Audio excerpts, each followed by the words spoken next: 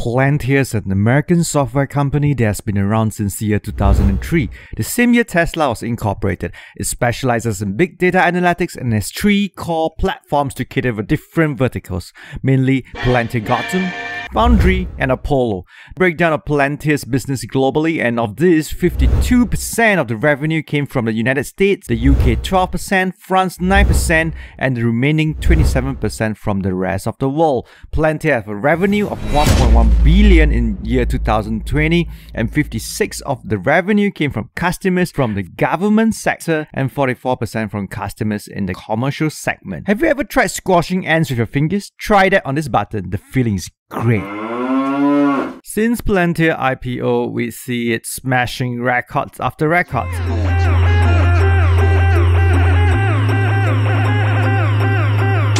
Is that all?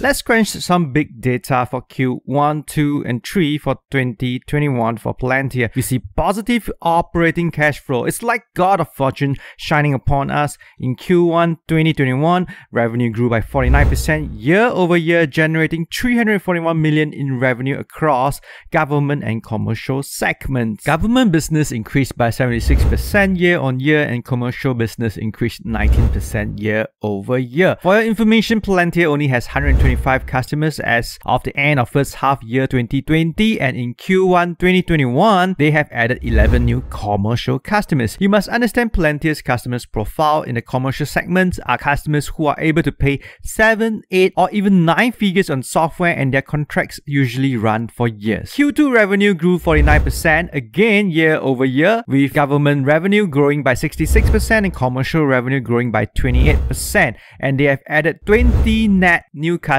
in Q2 alone. For those who are familiar with sales will know new customers are just like girlfriends. You pay more when you're courting them and start to pay less when they get pregnant, and you start paying for other girlfriends while the wife washes her dishes. If this sounds familiar, smash the like button and make sure your wife is not watching this. Q3 revenue grew by 36% year on year, and government revenue increased by 34%, and Q3 commercial revenue grew by 37%, and they added 34 new customers in Q3. Palantir's management had given a guidance of long-term revenue growth of 30+% for this year and the next couple of years, which I believe as Palantir's customers are doing enterprise solutions, which is very hard for them to change due to human resistance to change and the fear of the unknown. It also doesn't make sense to dump millions of dollars which they have invested in Palantir's solutions into the drain. Now we can see that they have hired a lot of sales personnel to grow the business, and we should continue to see good growth for the next couple of years. Let's take a look at Palantir's competitors and do a quick comparison and analysis. This is a quick chart showing some of the Palantir's main competitors. Each have their own unique solutions, strength and weakness, but one of Palantir's stronger advantage over its competitors is the customer's base. The government can spend, will spend, and must spend as is critical in many factors and areas, especially from the perspective of security. Just this alone is able to command a premium and win over large corporates over its competitors. Now let's do a quick technical analysis and valuation.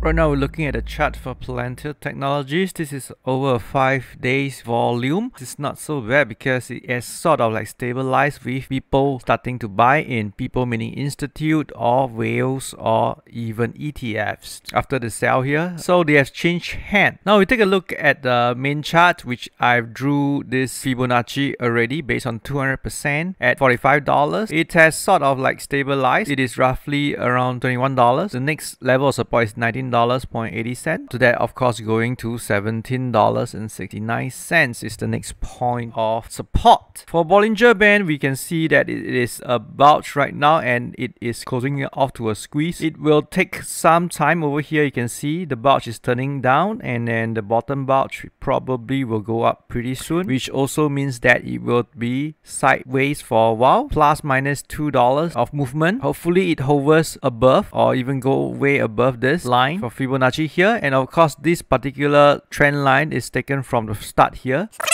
angle and going up.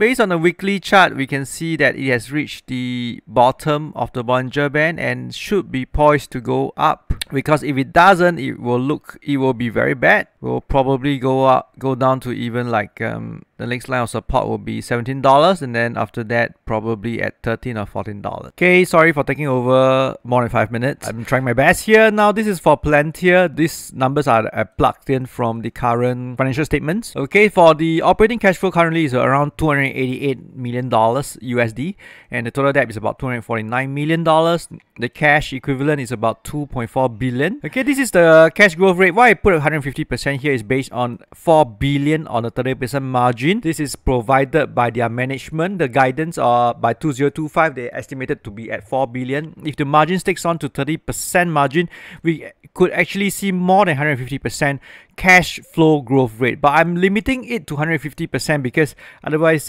it's not so realistic. Okay, for the fifth year, 50%, and then after that, tapering down to 30%. Number of outstanding shares, 1.964 billion. This is the cash flow in 10 years PV. Let's take a look at here. Okay, this is the final intrinsic calculation that I've done here. Based on what I've calculated and based on the discount rate of the present value of 6%, we could safely say that the final intrinsic value could probably be around close to $50. So is it a good buy now based on the current price? Yes, $20. So it's selling at a discount. I believe within the next quarter or the next 2 quarters, we could see some exponential growth in terms of valuation. Let's see how this goes.